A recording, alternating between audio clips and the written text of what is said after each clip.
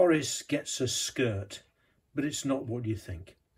Moving on from my First World War theme for my Mamod steam tram named Horace, you can see I made a canopy from effectively what are old bean cans there.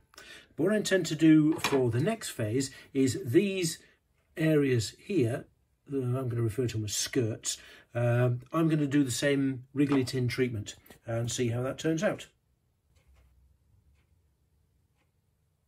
So in the carefully worked out plan that I'm making up as I go along, I made the original canopy from the fruit cans, bean cans, sweet corn, pineapple, etc.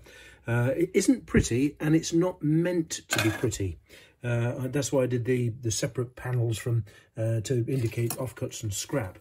Now I could quite simply just fold this round and have it there, but I want to make it look a little bit more heath than that, so it'll be panels in various directions. Let's see how it turns out. Another point working with the materials, initially I started to use the square and making sure everything was plumb as far as possible. But then I started to think, well, no, this is meant to be scrap and offcuts. So I then started just cut randomly and then fit the pieces together. Another point with the Sino glue as well is, be advised, it's very easy to incorporate yourself into the design, because if you push these two together, there's limited surface area. The glue tends to seep out and then suddenly you find yourself attached to it. Other than that, it's going well.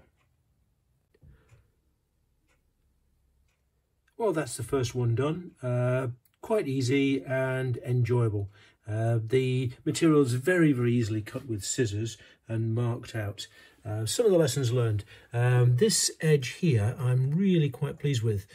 Trick here is to fold it and then fold it over something, which I'll use the edge of my square there, something a bit thinner, and then fold it again and then trim it at the bottom so you get a good fit there. The first one I did was here, which I'm less satisfied with, but I may or may not replace that. This metal stretches like nobody's business, so you can see there's a bit of a smile.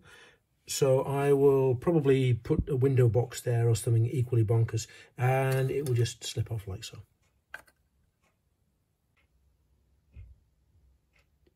And now the paint's finally dried, we can see the finished product. I don't think it looks too bad. I made a couple of mods as well. I put a hole in the roof so the exhaust pipe, chuffer pipe, sticks out there. And at the back, you get all the thing with the smiles on. And I will probably do something like a window box. It looks like a wriggly tin steam shed, which is what I was aiming for. Yeah. Test run tomorrow. And here comes Horace, doing his thing with all his mods. Towing my latest bit of scratch-built rolling stock with some stores.